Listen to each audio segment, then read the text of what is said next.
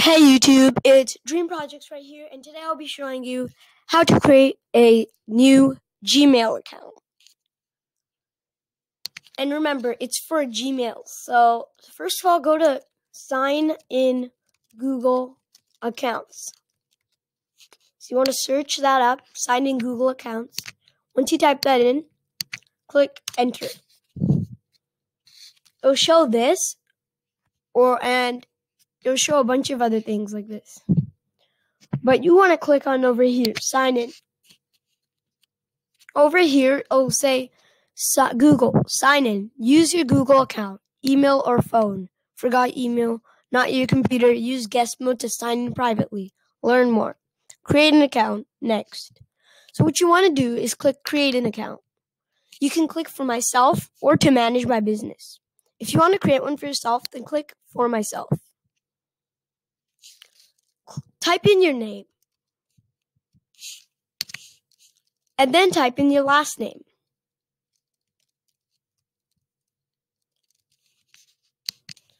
And then type in any username for your email you want.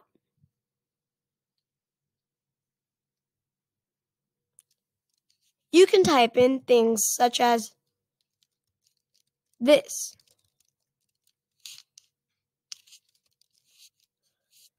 Once you do your password after, like this,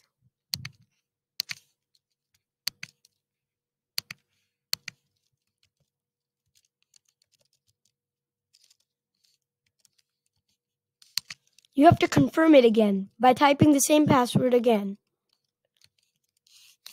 Once you do that, click next.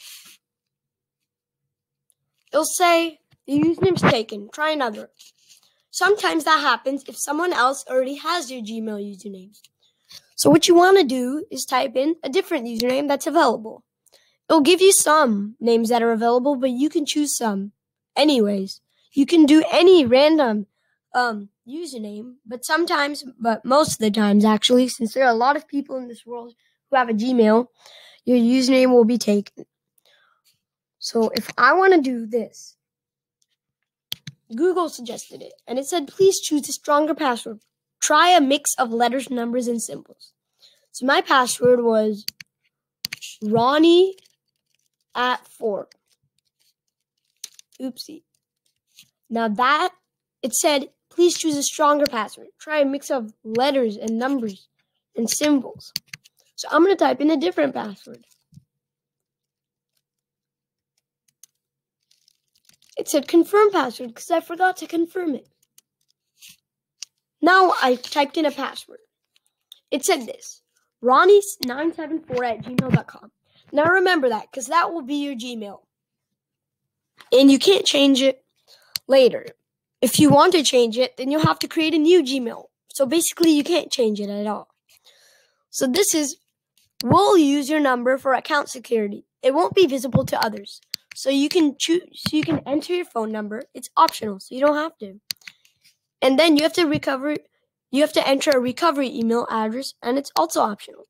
We'll use it to keep your account secure, says Google. So what a recovery email address is that if you forget your email or your password, which is this is your email. If you forget your password for that or your email, then it'll ask for your recovery email address, and it'll send an email to your email address that will recover this email that you forgot your password for or forgot the email. And then it says your birthday. You can enter any birthday and day and year. And then gender.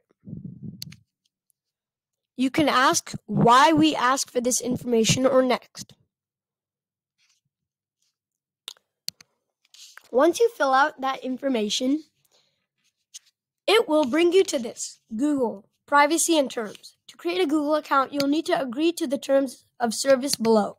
In addition, when you create an account, we process your information as described in our privacy policy, including these key points. Data we process when you use Google, blah, blah, blah, blah, blah. It'll say things like we use kinds of information described above when you use apps or sites that use Google services like ads, analytics, and the YouTube video player. And you should read this, and before you click I agree, click more options. And then you can do this. Once you're done doing that, click I agree. Unless you don't agree, obviously, but I do.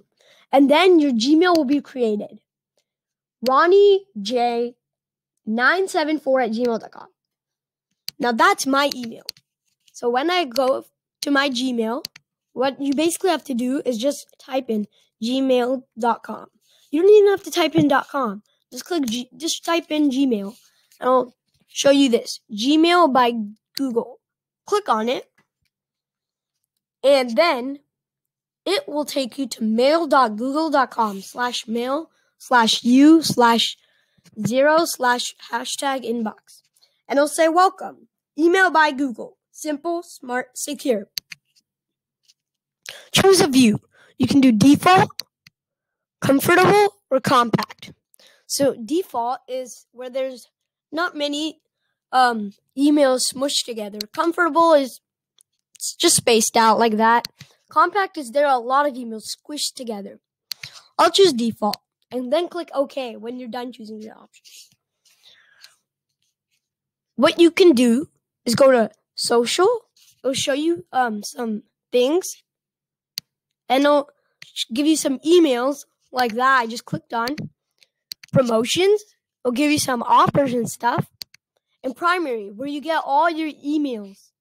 So if someone sent you an email, then it'll pop up here, and you click on it probably, and then somewhere over here, usually, there'll be a reply button or a forward button. So you can reply to that person or forward the email to someone. You can also compose an email or send a message or send an email to someone. You can type in their email. Once you type in their email, then you have to click the subject. You have to type in the subject. What are you talking about? And then send your message over here. And then after you do that, there will be a send button right about over here. And then your email will be sent. It'll probably say email has been sent. And then there'll be I think there'll be an undo button over here so you can undo it. There's a draft right over here. If you don't save it or send it, then it'll take you to, it'll save it as a draft because you didn't send the email. Now, if you don't want the draft, then click this and then click discard drafts. If you want to delete an email, click the square. Or if you want to delete all emails, select this and then click delete. Now be careful which one you want to delete because you can't undo it after some time. So you can undo it right now, but after 30 days, when it gets removed from the trash and automatically gets deleted permanently. So once you click this and then click that trash can button, since right now I only have one email that I deleted, it'll say delete forever. It'll delete forever permanently. You can't get it back. So you want to be careful on that. And over here is your chats. Over here, you can talk to someone. What you can basically do is enter an email. Once you enter an email, it'll basically show this. So you click here and then enter an email. I entered an email, and now I'm going to send invite. So what basically happens is the person I sent the invite to, that email, yeetmcfeet8@gmail.com, they have to accept the invite to chat with me. Basically, this is a Hangouts part by Google. This part is by Google Hangouts, where you can talk to people using Hangouts. You could also go to Hangouts You could search it up, or you can do hangouts.com. And it'll bring you to a random thing, so I wouldn't want to do that. But you can go to hangouts.google.com. It'll take you to the actual Hangouts thing. It'll say this: Google Hangouts, messaging, voice, and video calls.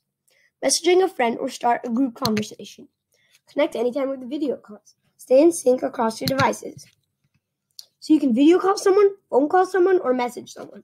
And here it shows my invitation that I sent to yeetmcfeet8@gmail.com. So if we go back to Gmail, you can go to Starred, where you have starred your messages. You can star them by clicking the star. That means they're important to you. So you can go to Starred and see your messages. Right now I have no starred messages, so right now nothing's showing. Snooze, that means you have decided to snooze it. Right now, there is no message or email in my inbox. Snooze is, I need to move this to, you can move the trash, things in the trash to the inbox again.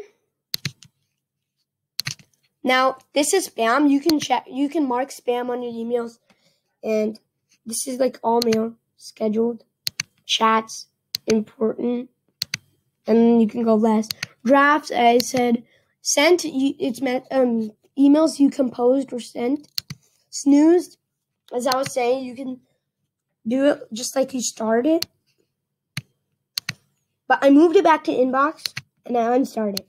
So if you move it to snooze, if you want to snooze it, then you click here.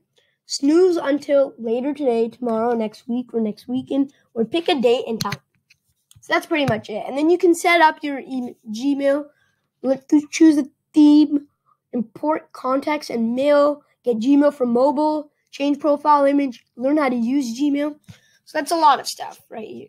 There's also tasks, keep, and calendar. You can also add add-ons. You can go to settings, go to select input tools on and off, older, newer, help, or support, or Google Apps. That's not part of Gmail, but it's part of your Google. And then that's pretty much it, I'd say. On Hangouts, you can also create a new group. You enter a bunch of emails, and you can name your group even. But I'd say that's pretty much it. So that is how you create an email. If you want to, by the way, if you want to go get more apps or go to more apps, click this. You can go to account, you can go to search, you can go to maps, you can go to news, you can go to play, you can go to YouTube, you can go to Gmail, you can go to Meet, you can go to contacts, you can go to translate, you can go shopping, you can go Duo, you can go calendar, you can go drive, you can go photos, you can go finance, you can go docs, you can go sheets, you can go blogger, you can go books, you can go slides, you can go hangouts, you can go keep, you can go Jamboard, you can get collections, you can get Earth, you can get classroom and arts and culture, and more from Google, which I don't want to talk about right now because I'm tired of talking. So that's pretty much it. If you liked this video and got a lot of help from it, please like, subscribe, and share this video. Thank you guys. I really appreciate what you've done for me. If you haven't done anything or subscribed or anything, you better subscribe. So please, thank you for watching. See you next time on Dream Projects. Subscribe to Dream Family Travel, by the way. It'll help. Bye. Thanks for watching.